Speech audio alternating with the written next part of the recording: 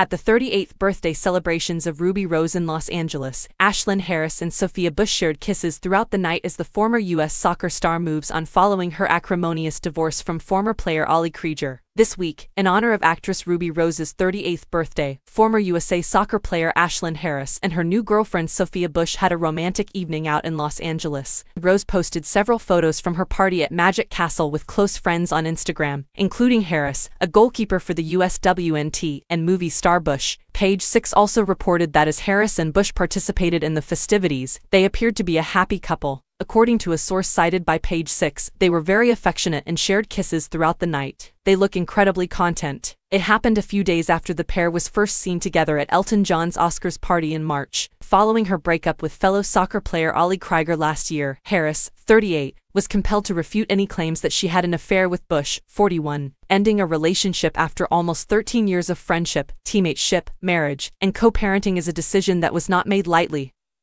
Harris wrote in an emotional Instagram statement last November, "We agreed to center our children, continue therapy, separate, and to move forward with our lives. Two happy families are always better than one unhappy one. This process is never easy, but we were making our way through. Let me be clear, I did not step out on my marriage. I was always faithful in my marriage, if not always totally happy. Like in many partnerships, there was work and therapy and processing done. None of this happened on a whim."